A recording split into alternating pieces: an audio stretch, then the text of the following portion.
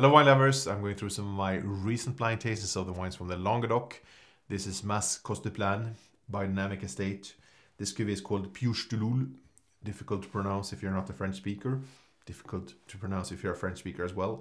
Nonetheless, 2018 vintage has gotten a fine maturity. This is Grenache dominated, complemented by the Syrah. It's very pure, fragrant. We have cassis, plum, garrigue, fine oak underneath. Some notes of butterscotch from the oak, but it's all very well balanced.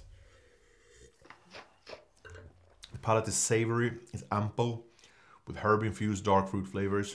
It's underlined by a fine degree of acidity and really well balanced with a fine drinkability right today. So I think this is another one of these examples of the wines from this is a late release, so 18 now is perfectly drinkable. It does have the concentration to age for another 4 to 5 years without a problem. But I think this is once again a great estate displaying, you know, in a region where it's easy to get ripe grapes, you do produce a lot of nuanced and harmonious wines.